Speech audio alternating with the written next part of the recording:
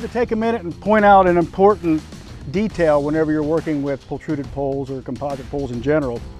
We want to make sure that we use the proper hardware. This particular pole is actually a tangent set, so it's not going to be guide. It doesn't have any strong angle loads or anything to it, so there's no reason for a guy on it. But if it was guide, we would back that guy up with one of our heavy-duty washers. This washer's 6 inches, and what's critical is you want that to match the radius of the pole. This particular washer is for a 16-inch diameter pole. This pole is a 12-inch. You can see the gap, so that's not the right washer. The correct washer would match the radius of the pole, and you can see how nice this washer matches the radius of the pole. Bedford Rural Electric's attaching this bracket to the fiberglass pole, and they're using the correct washer. It's a smaller radius washer.